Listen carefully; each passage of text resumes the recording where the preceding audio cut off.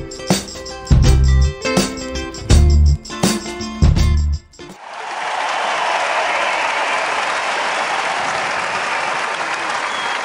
evening, folks. This is Jay from Cold Nights, and you are watching a very special episode of Cold Takes. We have got some special guests tonight. We've got Phil One Ups Collects, and then we've got the weird internet ghost Mongunzu, and we have some things to talk about tonight that we think are hurting the games industry. So I'm going to give you guys a quick second to introduce yourself in case people don't know you, and then we'll get right to it. So Phil, you got the floor, buddy. Hey everybody, it's Phil of Phil One Up Collects. If you don't know, I have a collection-based channel. I've been kind of slow because I had a lot of stuff going on. I also do customer service and marketing for premium edition games. We make physical games for the Nintendo Switch, PS4, PS5. I'm on Twitter, other social media, so that's a little bit about me. And I hope everybody's having a good night. Good deal. Zoo, you got the floor. What's going on? Hey, this is Zoo with Flipping the Switch. I am a strange internet ghost and the last cool kid on the internet. And I guess I'm here to basically talk about some bullshit going on in the games industry. But you can find me on Flipping the Switch, the YouTube channel. I'm basically a random drunk asshole on there that interviews other people. And also, for what it's worth, sometimes I do Nintendo Switch content. Sometimes. When I'm not playing Morrowind or just general screwing off. So good times. All right, so let's get right to it. The first topic I want to discuss is the tomfoolery that Konami has been up to lately. So I'm going to open the floor with the different subjects here, and I'll let you guys go on about them, and then I'll put my 2 cents in at the end. But let's start with that awful Metal Gear Solid collection that released very incompletely on the Switch. And when it was complete on the other consoles, has terrible frame rates and all of that. So, Phil, what are your thoughts on the Metal Gear Solid collection?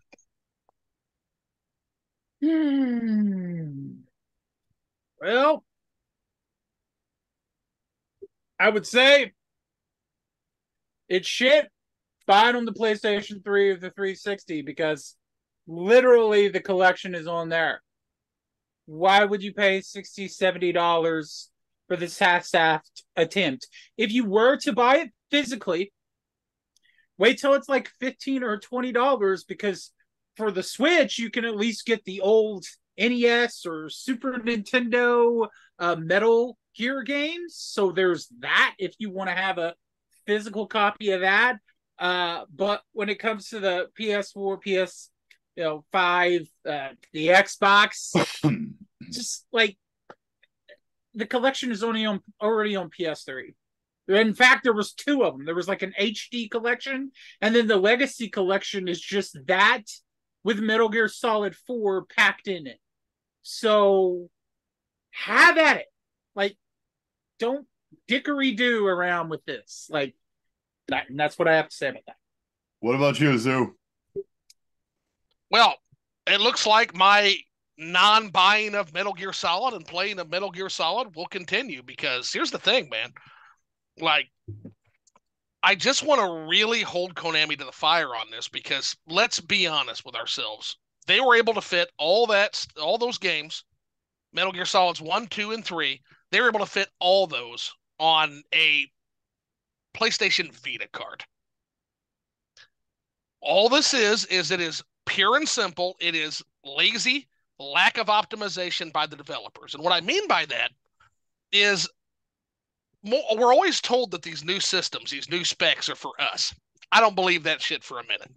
The new specs are for game developers to non-optimize their games. This is how you get ridiculous nonsense shit like the new Call of Duty being 325 gigabytes. No, it's not. That game's not 325 gigabytes. That game is an unoptimized piece of garbage. They haven't worked to optimize it, to compress, to get that down like is normal.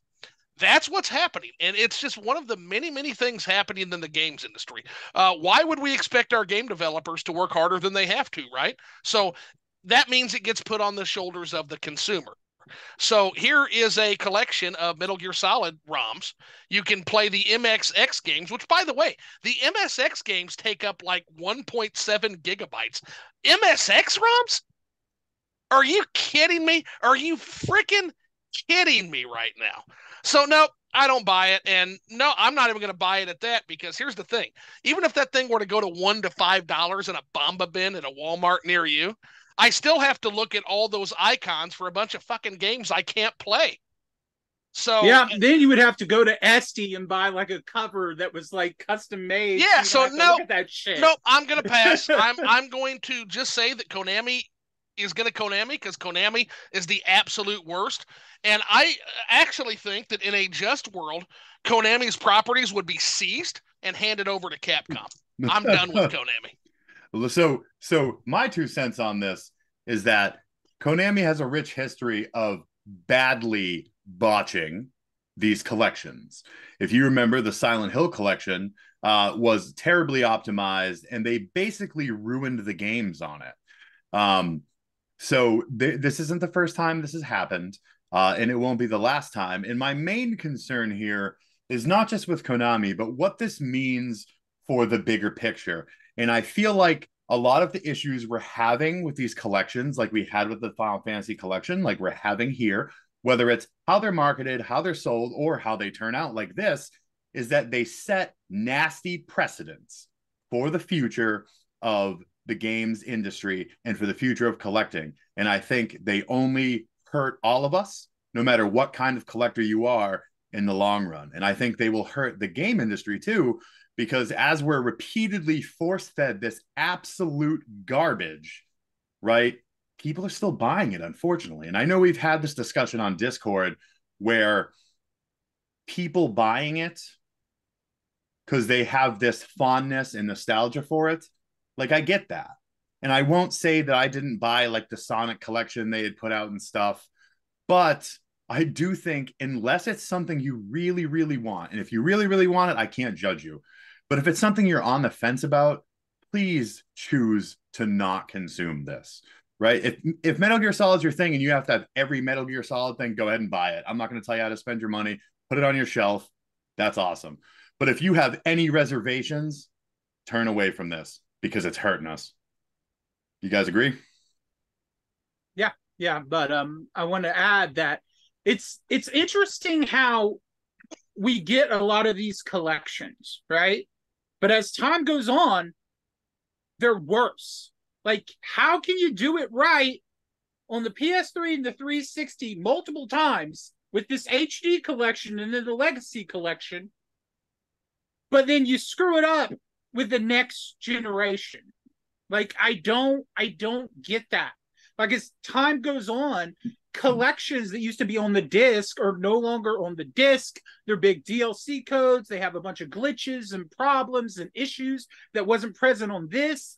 And it's like, I don't understand how you can constantly take old games and screw it up. If you lost the source code, like with Silent Hill, I understand that. Okay. I understand that, which you're dumbass for losing the source code, but I get it. Right. But if it's something you still have the source code for and you put it out multiple times and you did it right, how can you F it up after doing it right so many times? You know better. Better. With the Silent Hill thing, I would say that you lost the source code and you see how that project is going. It just shouldn't have been released. They shouldn't have done it. Yeah. Also, it kind of gives lie to this whole idea. Again, they keep pushing that, hey, if you give us, what is the proposition for adopting new hardware? They tell us constantly, whether it's the SNES going to the N64, the N64 going to the GameCube, so on and so forth. If you give us better, beefier hardware to work with, it allows us to give you guys and deliver you guys a better product with a better game, and it doesn't happen. So it's just every generation, to me, I love it. I love it because it shows the lie. It shows the lie of better hardware equals better games. Now, theoretically, they're not wrong. But one of the things that I often argue is that better hardware is actually holding video games back. Sven Vick, who just made Baldur's Gate 3, probably going to win Game of the Year, just made the point that the problem is, like, if you look at a game like Ultima 7, a game that still does things to this day that modern games, even Baldur's Gate 3's, like we fell short of doing some of the interactive things you can do in a game from frickin' 1992. And he said the reason why is if you tried to make Ultima 7 and you tried to make it with all of the high-end graphics, HD visuals, 4K, full 3D open world, you couldn't make the game because it's too expensive. You can do it, but you will bankrupt your company to do it. So going to higher graphics, higher fidelity, 3D HD models, that has actually set gaming in terms of the things that gaming can do, the tool set available to gaming, it's set us back. Yeah. And it's not just me saying that, it's developers saying that, saying, hey, there's all kinds of cool ideas we want to do, but we'll go bankrupt trying to do them. It's why you'll never see an Ultima 7 again. You'll never see an Elder Scrolls 3 Morrowind again, ever. I mean, you can see it. And I watched a video recently where it was kind of talking about it, but you can see it, like even the cracks in Sony's way of making interactive movies, which is really what they are. They have these action set pieces and they look really cool. And if you're watching it, it's like a movie because my baby niece, Everly, she's 4, right? She loves Spider-Man. And when she wants to watch Spider-Man, she wants to watch the gameplay of the new Spider-Man 2 game. She's watching it like it's a movie. Right. Yeah, Juice Man Vaughn called it it's literally a movie.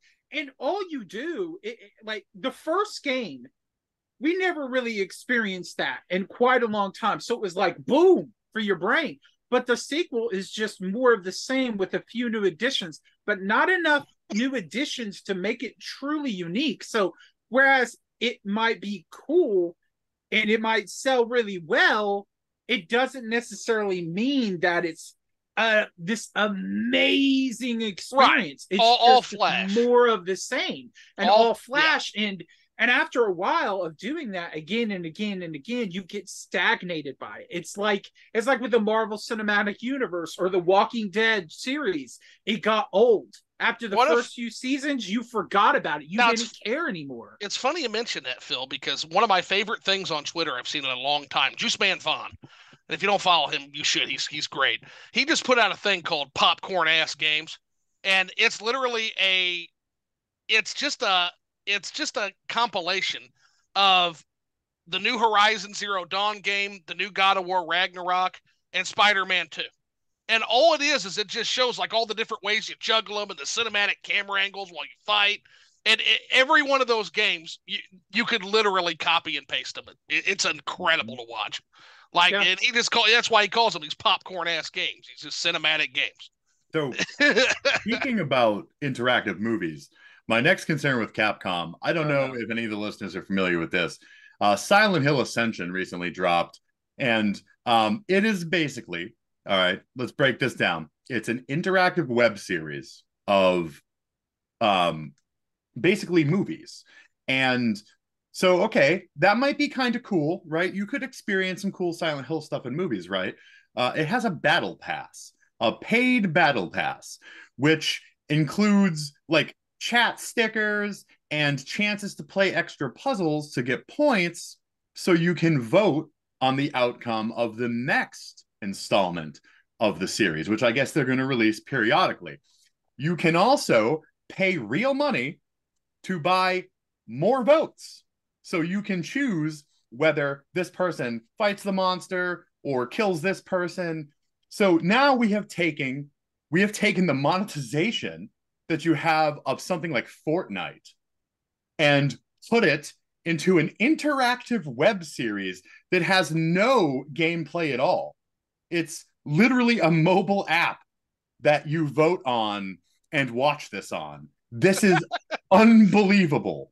And I am one of the biggest fanboys of Silent Hill ever.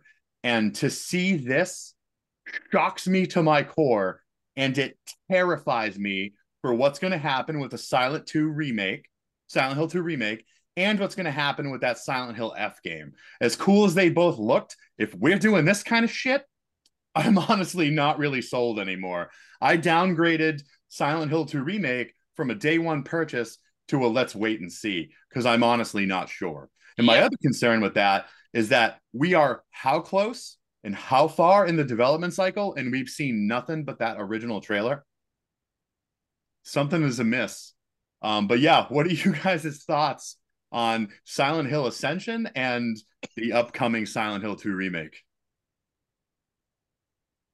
Well, I got to tell you, having just finished Silent Hill 2, it kind of disturbs me greatly, but I can't say I'm super surprised because it's the deflation of the product. It's deflationary cycle of the product. Essentially, once again, it's laying bare to another one of these lies.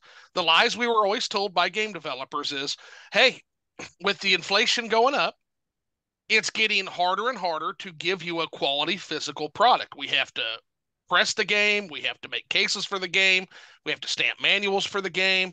We have to ship the game. Somebody has to drive the game out, and somebody has to stock the game onto the retail market. If you give us digital, one, we can pass prices on to you and be more competitive in pricing.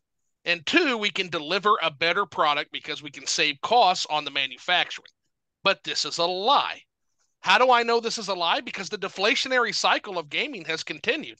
It hasn't stopped just because games aren't physical. So, look at it, for example. One of the things I like to tell people is, even if they go 100% digital, which we're seeing, where do you get your money then? They're not going to be happy.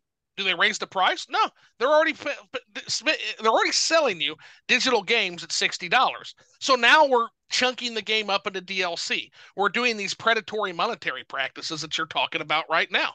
And so it's the continued deflationary cycle of the game product. It's very disturbing, although I wouldn't say it's surprising. And at the end of the day, once again, I just want to point out to gamers that you're being sold a big fat bill of goods and you're all buying it.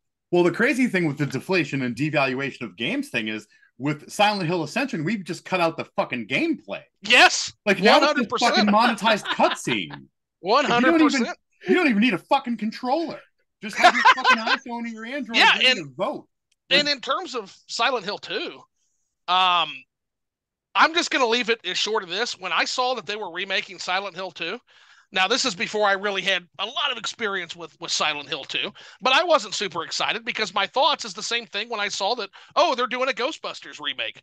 Oh, look at that, a fucking Ghostbusters. Ghostbusters is a perfect movie. Ghostbusters does not need to be remade. Having played Silent Hill 2, I will also say Silent Hill 2 does not to be remade. It does not need to be remade. I'm sick of this. And I think the more I used to be very, very angry at Miyamoto when he used to say, I've made that game before. I don't want to make that game again. But the more I think about it, and as I play through Mario Wonder, the more I'm starting to think, you know what? Miyamoto was right to say, I've made that game before. I don't wish to make that game again. Because ultimately, at the end of the day, a person who is a creative and is a true talent wants to make new things. It is a loser mentality to want to remake something over and over and over and over again. Bill, what are we thinking about the Silent Hill controversy? Well, I think it's complete shit. Shiitake mushrooms. Shiitake one-up mushrooms.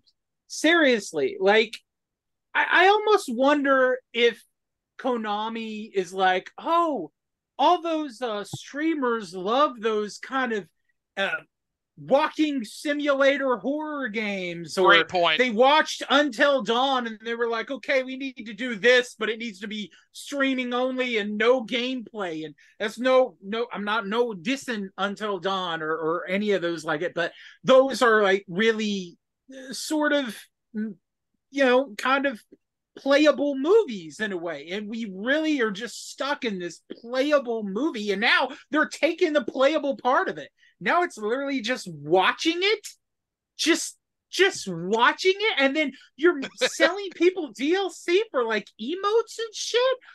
What? This isn't gaming anymore. This isn't gaming anymore. What the hell is this? Why do you think I got out of the hobby for 20 years? Gaming. That is not even an art form. There is nothing artistic or creative about that. That is just shit. Shit on a big fat platter. Like, that's all it is. And I'm like, that is a disgrace to Silent Hill. Just like Metal Gear Survive was a disgrace to Metal Gear. Like, Konami, you wouldn't give us the PT as a full game, but you'll put out something like this? No, they literally took the PT trailer down. I know. The assholes literally took it away from us. I don't know. Now this makes me very, very scared for Silent Hill 2 remake. And we're also getting to the point where remakes are just getting too prevalent. It's starting to get oversaturated, and it's starting to get like roll your eyeballs really hard at it and sigh, because it's like it's going to become watered down, it's going to be overdone, and it's going to be half-assed the more they continue on with it. So I don't know. Go make some new art, loser. That's all I have to say to these people. And my thing is also worrying about the remake. How much are they going to take out? Because Angela's story involves sexual assault and rape. Eddie's story involves extreme bullying, and obviously, like, it ends in murder. And James mercilessly kills his wife because she won't fuck him anymore. Like, well, if I remember right, Jay, there were trigger warnings and content warnings on the Dead Space remake, which wowed me. Like, so yeah, I'm really worried what will get taken out, because Angela's story, without being sexually abused by her father, is not an entertaining story. She'd just be a crazy person. But with that in the story, it makes her story tragic and awful, and it makes it more meaningful. With Eddie, if he's not bullied, what is the reason that he's a psychopathic killer? Like, those things are important to that story. And especially the thing with James. The whole story is about James' repressed sexuality, and that he couldn't handle the fact that, like, Maria is the whole essence of that. That when Mary was sick, she could not be intimate with him, and he could not handle having a sick spouse, and he ends up goddamn killing her. And sorry for spoilers, folks, but I assume if you're watching the Cold Takes podcast, you know what happened in Silent Hill 2. But without those extremely strong and possibly triggering themes, how can that story be effective for someone experiencing it for the first time? And how much effect will it lose for someone like us who's experienced the original story? Social media has just gotten where everybody is so easily offended. Snowflakes, literally just snowflakes everywhere. And it's affecting all forms of entertainment. And it's stifling creativity to where people are too afraid to put out their dream idea or their dream game or their dream movie. And you got Hollywood and all the big people, the corporate things up the ladder going, no, you can't do that, you can't do this, you can't do that. And I'm like, stop it. Just let people put out what they want. Just do something you want. Stop trying to ruin things or remake things, because honestly, if it was perfect the first time, you remaking it isn't going to really make it better. Exactly. It's not going to be the same as the original. I mean, and it's not going to replace the original. It won't ever replace the original. And if that's what you're trying to do, stop it. The original Resident Evil games, they still matter. I don't care if the graphics might look old and ugly to you because you're too busy on your Fortnite. I don't give a damn. It's still relevant. It still matters. And it's still a timeless classic. So well said. I'm just so sick of it all. It's so stupid. I'm not someone who would ever belittle the experience of someone that's like a SA survivor or someone that may be triggered by these things because of their past. But what I'm saying, of course, is, if that stuff's happened to you, maybe you shouldn't play a game about this. Yes. Like, to me, that would be the discretion. Like, I would suggest that if you are triggered by that, don't play games like this. But and I think that makes the story more potent and impactful. Yes. So I would prefer to go on a system where we warn certain people, which is what the rating system is for, to avoid a game, and let those of us that maybe don't have those sensitivities enjoy it for the impactful and potent experience it is. Well, there's also something to be said. A lot of people are raising concerns about how Bloober Team handles mental illness in general. And I can't comment on that because I've never played a Bloober Team game, but apparently there's a lot of people who have played their games and who love Silent Hill, and they're just like, a psychological horror game like Silent Hill 2, which delves very deeply into the mental problems of people. I don't know if this is the studio. I don't know if these are the ones for that.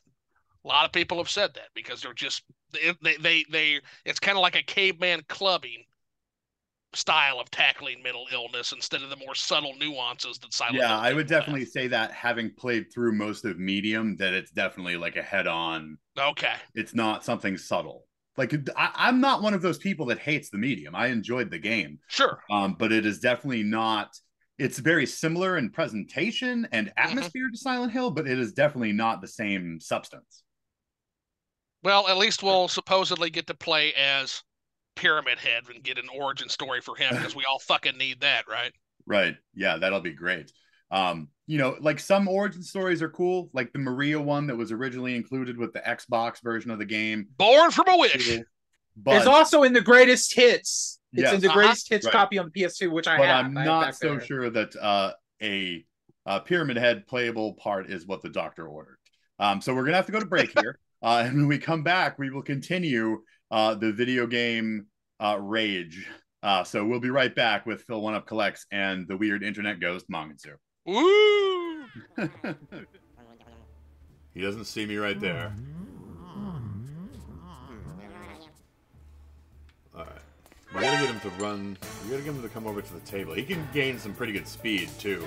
See, look at that. That terrifying speed-walking bastard. Like Michael Myers. Oh my god, there's two. Oh, Jesus, I'm done. Run!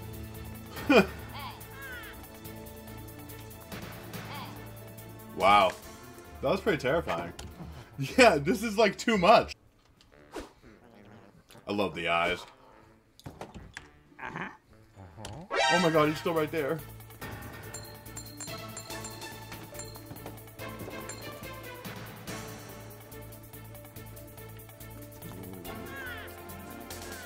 Oh my god. Oh no. Oh, I'm done. Hey guys, this is Jay from Cold Nights, and we are back for the second half of the Cold Takes podcast, where we are breaking down the sorry state of the game industry at this time. We still have our special guests, Phil One Up and Manganzu, and we're going to jump right into it with the controversy over the PS5 Slim. So, we'll start with Zoo on this one. Zoo, what is going on over at Sony? Well, what's going on over at Sony is you'll own nothing and be happy. This is what happens when we sell our property rights down the drain for convenience's sake, you know? I also have to say, gamers pretty much have one of the worst cases of Stockholm Syndrome I've ever seen. But the more I read into domestication process and the more I learn about it, the more I come to believe that I don't want to target gamers in particular because it's not their fault. They are being targeted with a monumental domestication effort that has been ongoing since essentially the first fucking horse armor packs got sold back on the 360 and PS3. So it's, on one hand, gamers really need to exercise their right to walk away from bad bargains. On the other hand, who am I to say that they just don't like all this dumb shit? And maybe I'm just a fuddy duddy who's getting ready to exit stage left, and they can have this just like the day of Lavos when they were left with no food but machines that would fill them up but never nourish them. If that's the fucking world they want to live in as gamers, hell, knock yourselves out, champ. Who am I to take that away from you? But in case you guys aren't aware, in case you've been living under a rock, with the launch of this new PS5 Slim, apparently, no matter which version you go with, Right. you cannot initiate the console or the disk drive without being connected to the internet. Is that correct, gentlemen? Yes. Yep. Yep. You will own nothing and you will be happy. And so, Phil, what do you think that means for the future of our console and gaming ownership? Well, I think we're teetering over the edge. We're literally in a shitstorm, and everybody's having their mouth open, and they're like, "Thank you so much, Microsoft and Sony. Thank you so much." And Mario's about to just jump right over in there if things continue on. Hopefully, Nintendo doesn't join in on this shit bandwagon, but slowly you are starting to see that happen. And I got a couple of rant videos I haven't dropped. I haven't had time to edit them, but it's like 20 minutes worth of each to go through. And Dude, I we're at the definitely want to Alamo, get those out homie. eventually. I was wanting to talk more about this because it really upsets me. And I recently saw a unboxing for the PS5 Slim that my friend shared with me, right? And it looks like shit. Okay, it's the plates because there's four of them, right? There's four of them now. Some of them are glossy, like cheap glossy plastic, and the other are matte. It looks really shitty.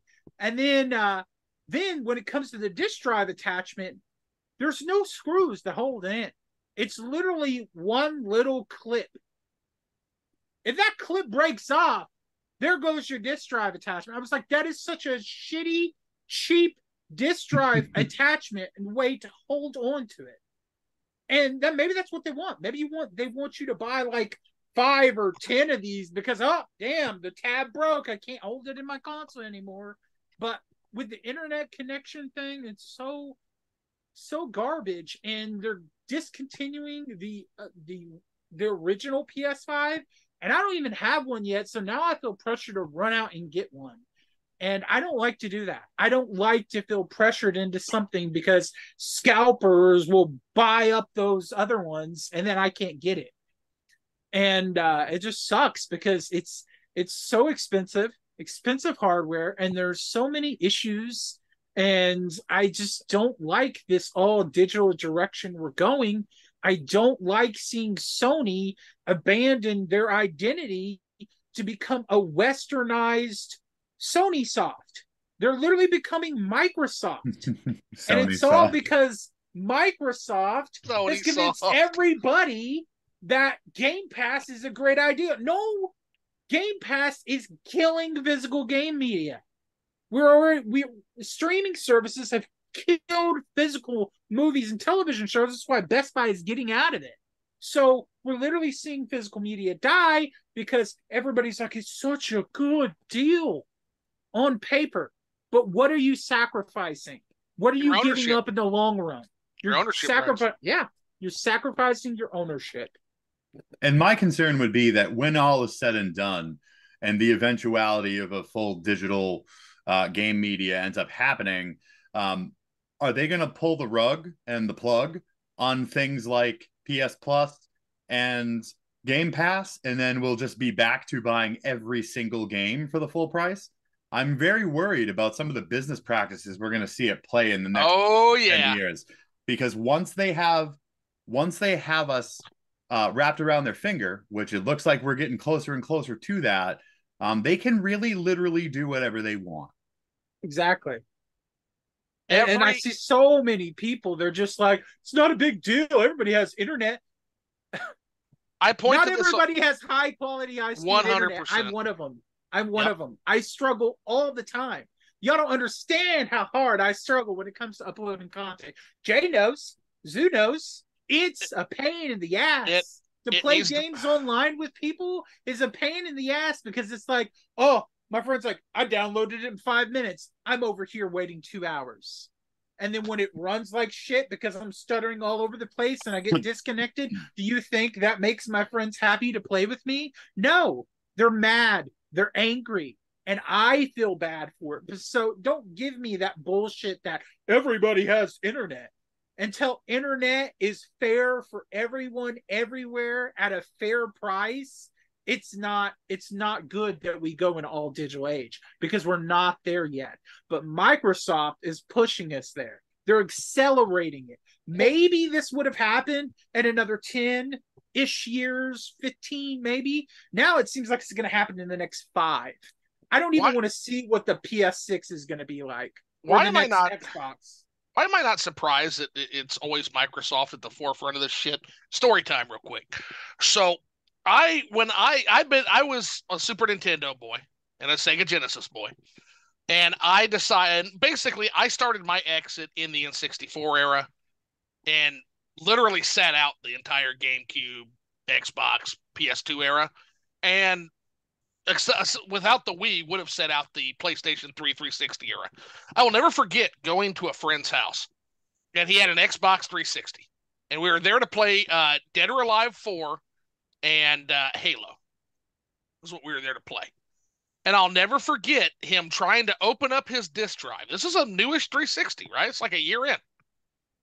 And him trying to open his disk drive, and the disk drive wouldn't open up. It would click, but it wouldn't pop open. And so he's like, hold on. He's like, this happens a lot, man. And he kept clicking it. He'd click it fast to try to get it to kind of trick it into opening. And then finally, what he would do is this Xbox 360 was laid on its side, and he would pick the head end of the 360 up off the ground, hold it up about 2 inches, and drop it on the floor while hitting the button at the same time to get the disk drive open. Wow. And I remember laughing at that. It's like, see, yeah, it just takes a moment. I'm like, you stupid bastards. Like, this is what I'm missing out on. This is the generation that, no wonder I've left. You sorry son of a bitches. Like, why is it that hard to just go find other hobbies when you're being treated this way? And apparently the answer with a lot of gamers is, yeah, it's real hard to find other hobbies. So speaking of Microsoft, the next thing I wanted to cover is this outrageous announcement that they are going to stop the support through the consoles for unauthorized accessories. Insane. So that could be wired or wireless controllers from a third party. And people might say, okay, but that's not a big deal. Who doesn't have an Xbox controller? But my concern, all right, is that as someone who was once very active in the fighting game community, people that have specialized controllers like fight sticks, fight pads, arcade pads, people that enjoy like your fighter jet simulators, people that enjoy playing racing games, and they have very expensive $400 or $500 setups that have throttles and steering wheels and gas pedals. Those are all unauthorized. There's not like an official Xbox gas pedal and wheel. There's not. And if there was, it'd be stupid expensive. It'd be like 4 times the price. There's not an official Xbox like jet fighter setup. So I have a severe concern with some of the expensive peripherals that people use. And I've heard the excuse, oh, well, they're doing this to combat cheating through like the Cronus Zen. And I'm like, that's a fucking, okay. So cop out. Guys, I used to be a competitive player in both the fighting game community and MLB The Show, the baseball game that came out every year. And there was always rumors that people were cheating using the Cronus Zen, blah, blah, blah.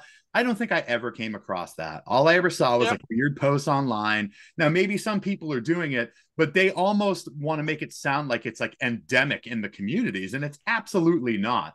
So if it really is true that Microsoft is going to do this to combat one cheating device or one type of cheating device, and you're going to sink all these other ships and companies to do that, that's in itself stupid. But I know that this is just out of corporate greed. It's so bullshit. That you will only buy their product or the products that these other companies have now had to sign up for a deal that I'm sure is sweet for Microsoft will provide. Please listen to me, gamers, when I tell you, as somebody in business, it's always no big deal. It's always no big deal. Everything that you've ever been, everything that you're a little frog in a pot of slowly boiling water. And every increase in temperature is no big deal. It was no big deal when they sold you horse armor. It was no big deal when they started putting holes in the fucking boxes so that they didn't have to put as much plastic in there to ship. It was no big deal when they started doing manuals. I hear it's no big deal to justify every shitty practice this industry has ever done. And I'm here to tell you that this is how domestication works. Think about your job. Every single person here, listening or otherwise, has had some kind of a job. Now, where is the origin of job? Job actually comes from the root word gob, which is what peasants used to do for money. That's where job comes from. Every time you'll have your boss or your master or whoever is coming up to you, and he'll say to you, "Hey, got to add something more to your plate. I got to tweak your workflow, your work process here, but it'll only take a few minutes. No big deal."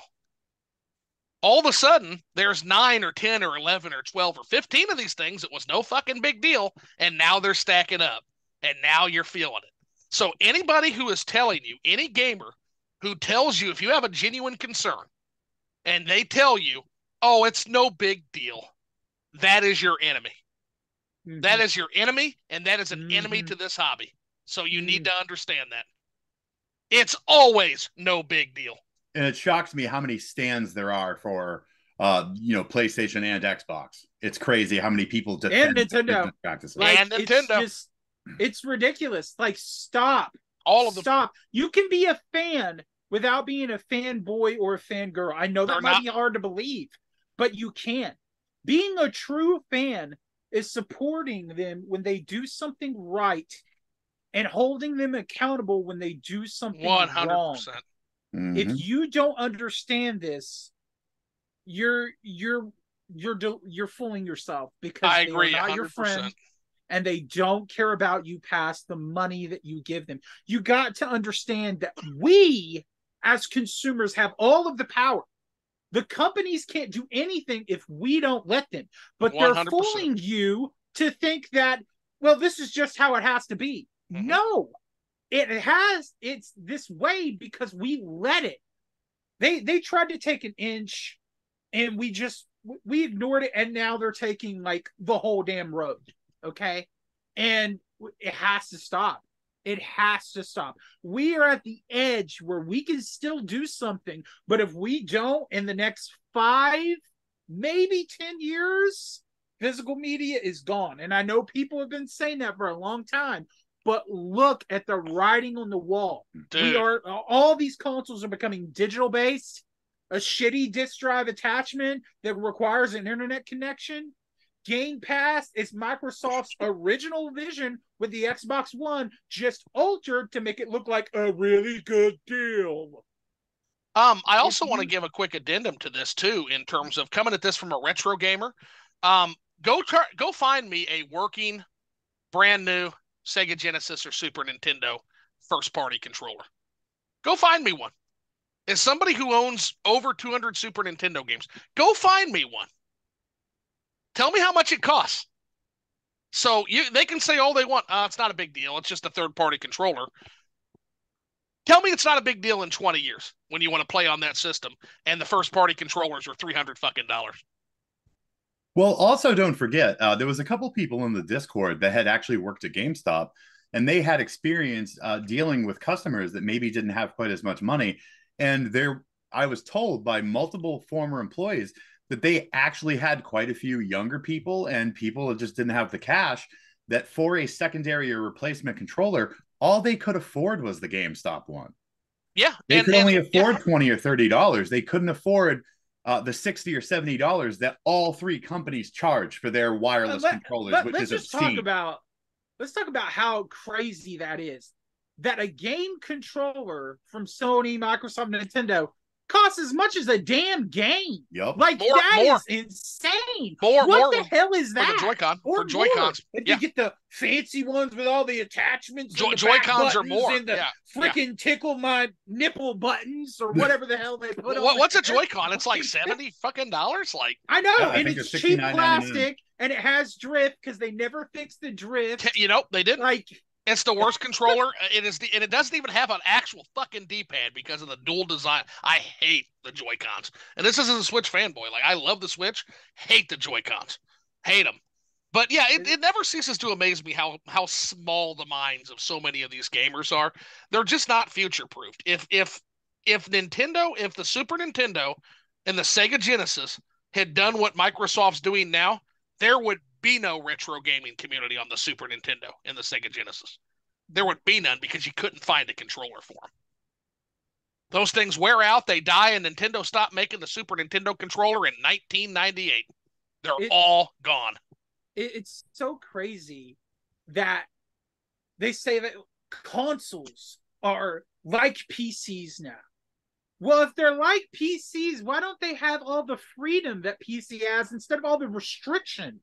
Like a closed ecosystem, digital prices are as much as physical games, which is batshit crazy. And it just like you can't use all these mods. There are so many cool mods that give rejuvenation to old games. You can literally play an old game for 10 Morrowind, years. Yeah, yeah. 20 Like years. Morrowind. Yeah. You can 20 still years. play that old game and you get new content. You don't get any of that on consoles. None of it. And I used to be a console purist where I was like, PC, it's just people acting like they're better than everybody. But Well, they really, do, to be they fair. have, yeah, and they do, but they have so much freedom. So let me ask you, what if PC gamers woke up tomorrow and their ecosystem was like consoles? Like they had to pay to play online. They would lose their effing mind, wouldn't they?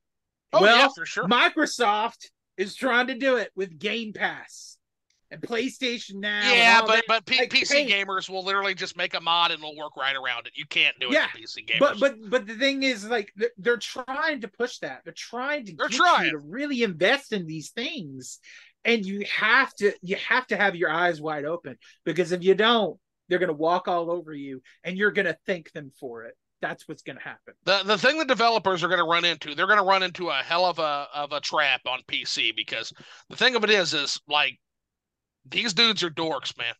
They're the video game companies may be smarter than console gamers. They're not smarter than these egghead dorks that are on PC gaming. And I'm not talking about me because I just play the mods. I'm talking about the dudes who literally reverse engineered Morrowind and created an open Morrowind engine for that game. Like you are never going to be smarter than those people. They will always outsmart you. So good luck with that. But they All can right, so try and they will. all Let's right, go. so now I want to move on to something I've kind of been itching about, and that's, we all very much so talk glowingly about Nintendo, but Nintendo is guilty of a couple things that I feel are hurting the future of game collecting, especially in the physical realm. So one of my concerns, and again, this is one of those things that sometimes is a nasty little thing wrapped in gift wrap for you. So I want to talk about Nintendo's game vouchers. So for those of you that aren't familiar with it, for $99.98, you can get 2 vouchers for full priced digital Nintendo games, which means you would save $10 each. But to me, this is a way to ease us into digital gaming taking over. What do you guys think? Do you think this is nefarious? Do you think it's a great deal? Do you have concerns about it? But we'll start with you, Zoo. Yeah, I don't use them, and I don't use them for exactly that reason. And it absolutely is doing exactly what we're talking about. This is boiling the frog. This is domestication strategy. Essentially, what they're doing is they're just presenting you with what appears to be a good deal. And by the way, it's not that good of a deal. It's $10 per game. It's really not that good of a deal, guys. Second of all, it's just one of a multi-pronged front. Like Nintendo has honestly pissed me off um, in many ways throughout their history, going back to the fact that they didn't allow for an account system until relatively recently. So I lost access, and that was my heel turn on digital gaming, was buying all these Wii digital games and not being able to transfer them to the Wii U. That was my heel turn. And so it doesn't surprise me at all that Nintendo is doing this. They're doing it with the vouchers. They're doing it with their weird fucking Nintendo Online expansion pass, where Mario Kart, oh, here's some of the courses, but not all the courses, or here's Animal Crossing, but here's this whole other village you only get with the expansion pass. It's doing it with games like F-Zero 99, for example. And it's absolutely Nintendo is absolutely slowly pivoting toward to a subscribe to play model. You're never going to own those Mario Kart tracks. You have to have it as a paid download, which is attached to the console or as a subscription.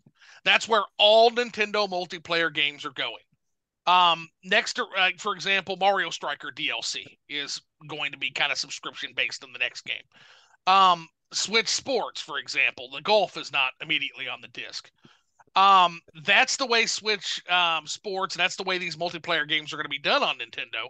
You cannot ever own it. Like Rush Dog was making a great point, which is that yeah, is Smash Brothers Ultimate playable on the disc? Yeah, but if you don't have the downloadable content and some of the patch updates on that, which they've never released, you will never get the quote unquote finished version of Super Smash Brothers Ultimate.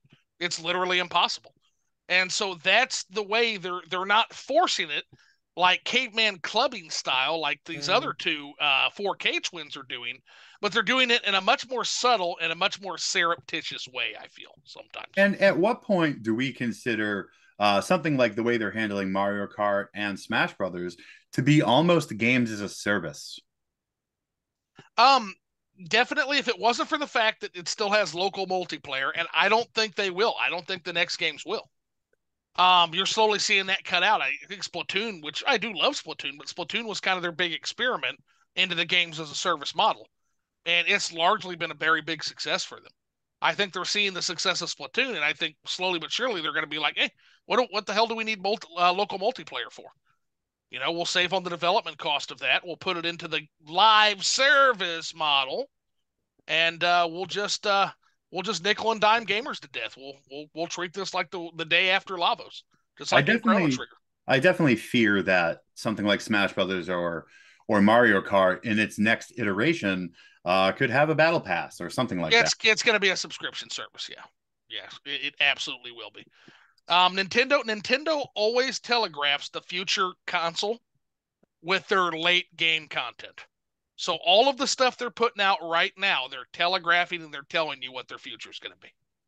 F-Zero 99 is absolutely foreboding of the future of Nintendo, just like Mario Wonder is, which is good. Um, just like a lot of what's going on with these battle passes, things of that nature. Nintendo does. I've watched it every generation. The Wii U, the shitty direction of the Wii U was telegraphed with games like Wii Music and Metroid Other M and fucking Skyward Sword and Mario Galaxy 2. And this is going to show us what Nintendo Switch's future is with their current software. Bill, what do you think about what Nintendo's been doing?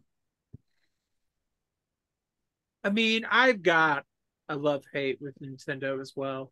I think they do some awesome things right, and they do some really messed up things. I really hope whatever the next generation is, I hope they give a lot of quality of life improvements. Um, if they're going to be charging for online, you need to be having the basic functions like dedicated Yep. party chat. Like, what the heck is that? Like, use your cell phone and connect to some bullshit app in order to talk to somebody when playing Mario Kart? Really, Nintendo? Really?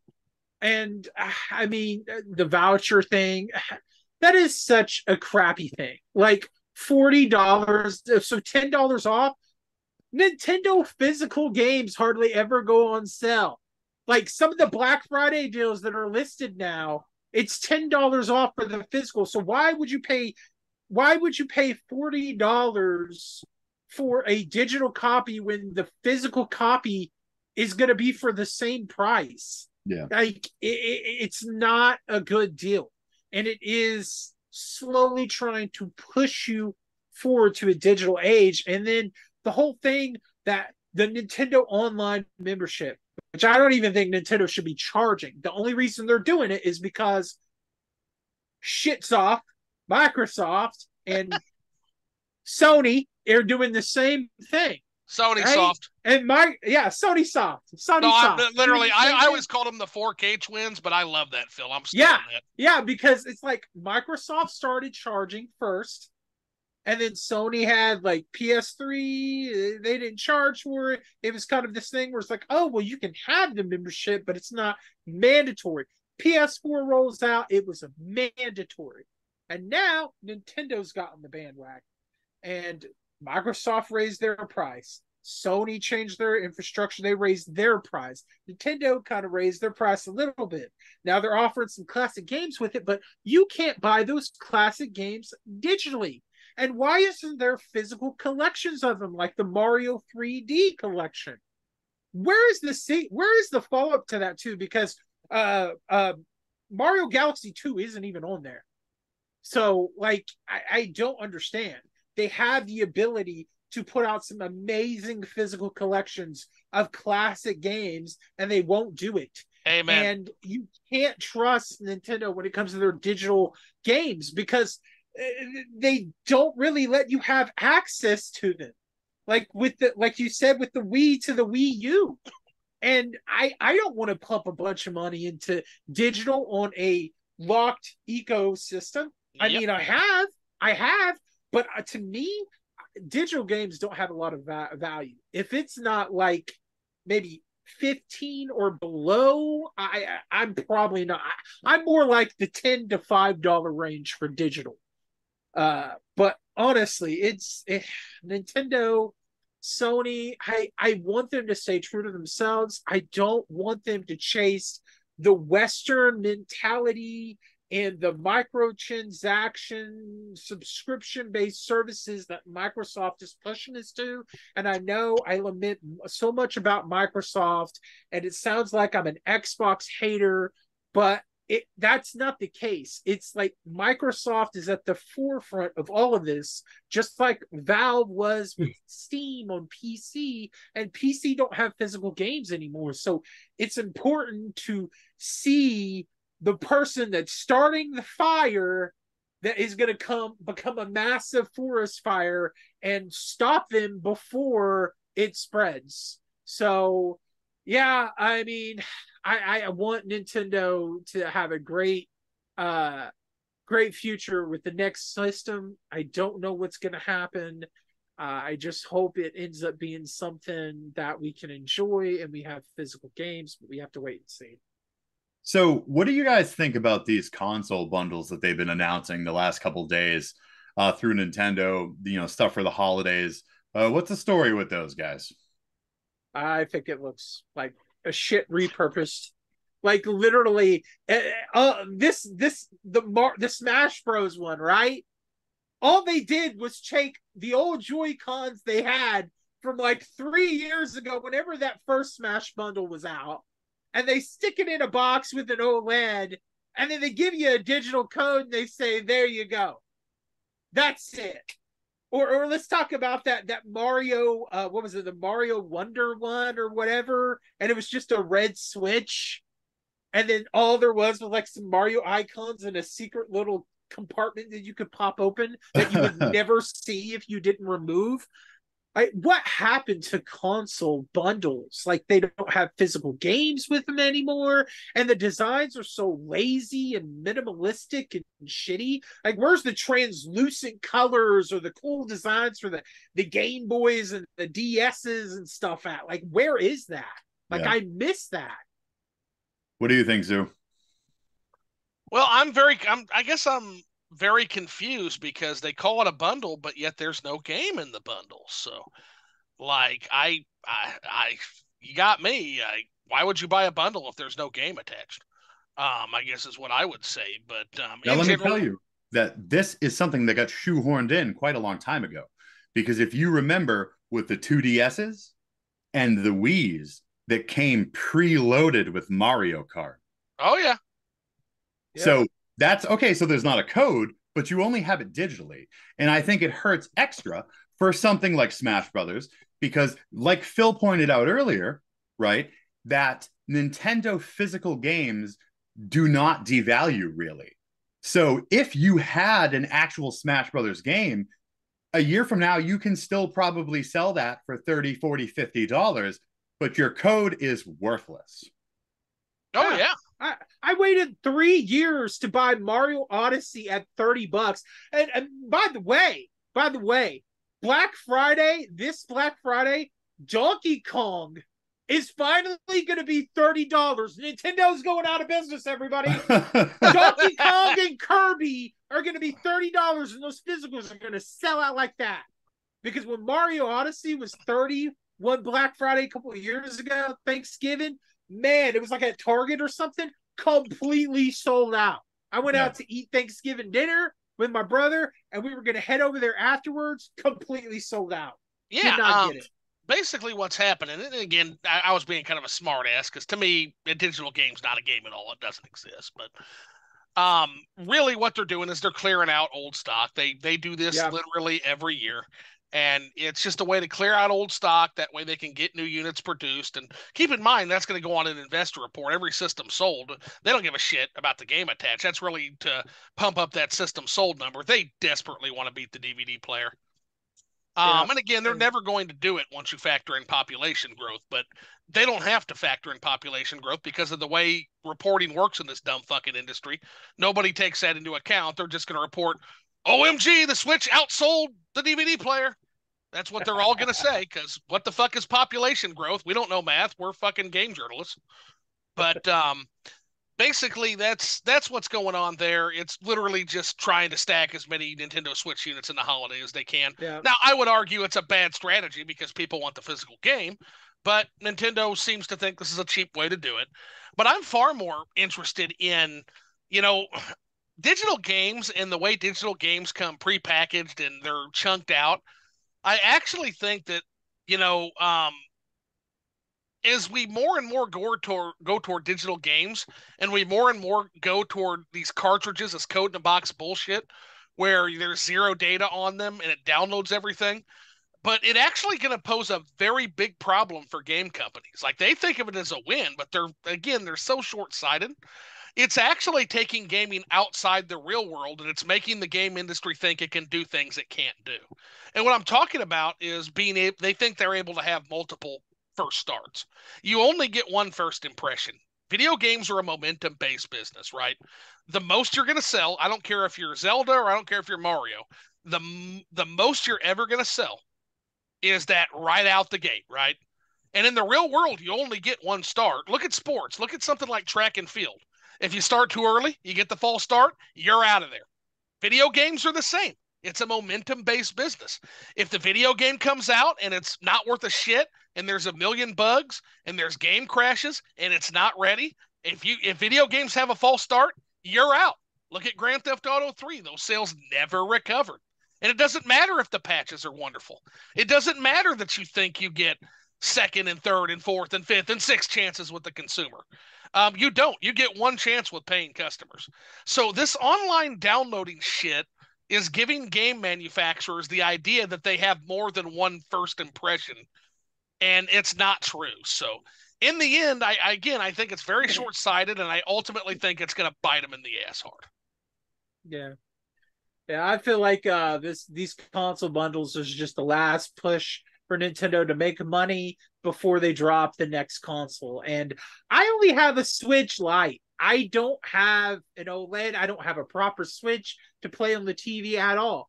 And I'm just, at this point, I don't think it's really wise to invest one because I feel like the next console is coming. And this is Nintendo's last hurrah to get money real quick. I could be wrong. I don't have any insider knowledge, but it really feels like it's about to drop. They've been saying that for 7 years, Philly. I mean, yeah. But I feel like it is. And but you got to look wrong. Every time, hey, every time RGT 85 makes a Switch 2 video, they push it back 3 days. So at this point, good luck ever getting a Switch 2 out as much as that guy makes fucking Switch 2 videos. So I mean, yeah, guys, I have no problem with Nintendo, cleaning out their closet of old Joy-Cons or Switch consoles. But that whole, you get a game, it's just a code, guys. You cannot trade that in. That has no monetary value for you. You don't control it. You don't control it. And then the packaging on the box, it's like, well, what am I going to do with this shit? There's no game in here. But it's advertised right on it. And it's like, can I get a cardboard thing and then try to make my own slot for my physical game to go in there so it's a real console bundle? Like, who's going to take the time to do that? More and more, be like me. That's what I tell gamers. Be like me. If the game isn't physically out, it doesn't exist. Just be like me. It saves you so much time on games anyway. Just if it's not out physically, it doesn't exist. Well, I mean, I agree with that to a point, but there is some small indie titles that you really could miss out on. Games that I've had a lot of fun with that didn't get physicals, or for someone like me who doesn't really feel comfortable ordering through like limited run places or Right. No, I even get that. online period. Some games only get their physical through those places. So like that's kind of out of the question for me. So sometimes like I have to do it digitally. And sometimes Right. everyone does because if the game doesn't get picked up by somebody, then Yeah, that's true. There's so many I just games don't coming play out it, all the guys. time. I'm not But kidding. I just don't play it. but another good another side to that, to add to what Jay said, is buying digital could actually be a way of uh preserving your games in a sense. So like maybe you don't want like maybe you have uh the old like PS1 copy or Sega Dream, whatever console that has the old Resident Evil, right? But you don't want to keep wearing out that disc because it's old and it's not durable like a Blu-ray disc, right? So you buy the digital copy or you emulate it on like PC or whatever it is so that you can experience it, but keep your old copy pristine, or keep your game in good condition. Or maybe you have a That really rare game and you don't want to open it because, well, it was in the backlog forever and okay? then the price jumped up. And if you open it, you're going to lose $200. So you buy the digital to play it. I can understand that. I can understand that. So Phil just that's a gave good. me, yeah, Phil, you just gave me probably the best case I've ever heard for digital games. That's a hell of a college try, well, by the way. and I agree there too, because I've actually done it a couple Damn, that's times good. for convenience, Yeah. especially if the digital game went on sale. Like I may have the physical game, but I hate, especially as someone who does variety streaming and I stream 3 or 4 Hmm. nights a week, different games. Right. If I can on sale catch a $50 game for 15, $20, it might be worth the convenience for me to do that and double dip. But that's like a first world problem. Yeah. Many people don't have the money to do that. But I Yeah. definitely see, as someone who does not love digital, what Phil said, preserving your hard copies. Yeah. And then for Yeah. convenience, I in like, my case, maybe sometimes it's okay. Well, I'll be especially honest. with NAND-based cartridges, because a NAND-based cartridge, every time you read that cartridge, like unless you continue to reflash it, which the Switch does, but that's also wear and tear on your NAND cartridge. It's not like Yeah. the old EPROMs, which literally could last through a freaking nuclear blast. Like these have a limited shelf life. Yeah, Yeah. very true. Yeah. All right. And like I have some games that at this point, I don't think I could bear to open it because if I open it, there's like so much value. And if I ever was in a situation where I needed to sell something to help out family or to get out of Yeah. a sticky situation, I know that my physical games can help me do that.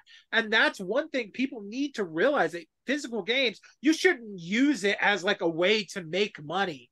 I mean, maybe you can, but if you have something that does have value and your game collection does have value, it can help you out in tough times. It really can. I've One met hundred so many percent. people over the years that had to sell their physical games to pay for hospital bills or help a family, or they were in like an accident or something. So it's nice to have that. But with digital, you can't sell that.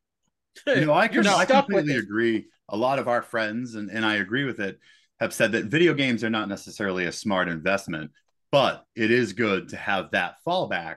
Yes. If I really run into hard times with a little work, I can generate thousands of dollars easily. Full Yeah. disclosure, this is not financial or economic advice. So full disclosure, I will never tell somebody that video games are an asset investment.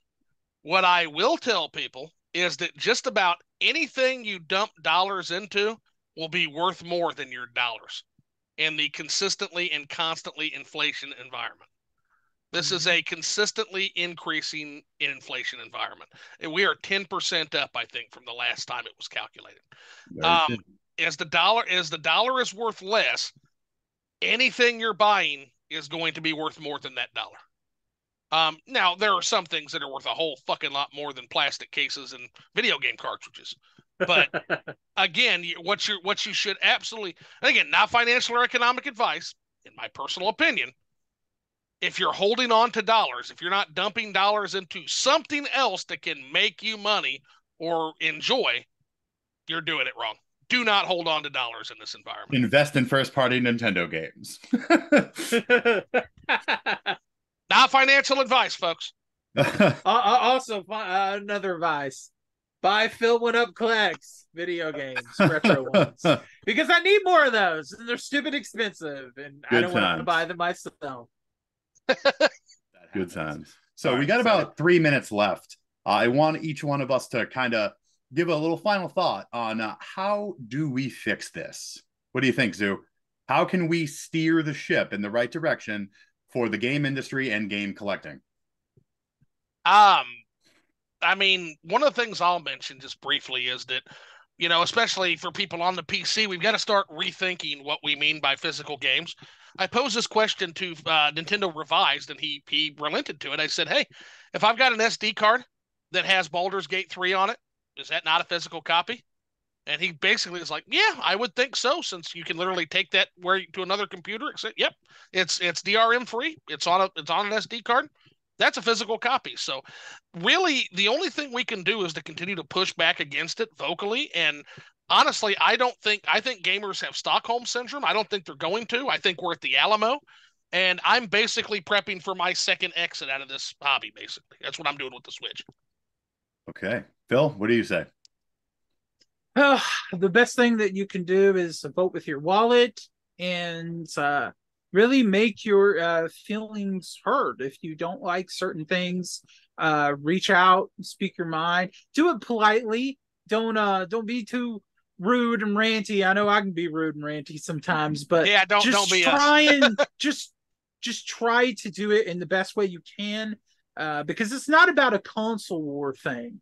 It's about making this community and this ecosystem better. So we have to work together. We have to. We have to. That's the only way things can get better. Absolutely. So 100%. my final thought on it is, a lot of people, when they talk about voting with your wallet, they're talking about denial, not buying things. I kind of like to think of it from another perspective. I think that you should vote with your purchases. And right now, and this, I'm not a Nintendo fanboy, but it seems like right now Nintendo is making the most right choices. And if they Mm-hmm. continue to do that, they will continue to have my almost exclusive support. So I do think that there's some people that we should turn our backs on, but I say that we should continue to support the companies like Premium and the companies like Nintendo who seem to be making the right choices. Yeah. Are they perfect? No. But if you can look at the three competitors and not see that Nintendo is the most pro-consumer, then I think you're out of your mind. But I know we all want what's best, and we'll all continue to work for that. We love this community. What I want to see is unity in the community. I don't want to see fanboys arguing.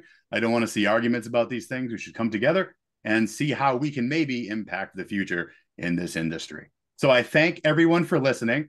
Thank you, Phil. Phil One Up Collects on YouTube and Twitter. Thank you, Zoo, Flipping the Switch, and Happy Wanderer on YouTube and Twitter. And as always, thank you for watching. Don't forget to like, comment, and subscribe. And as always, guys, stay creepy. Creepy. Bye, guys.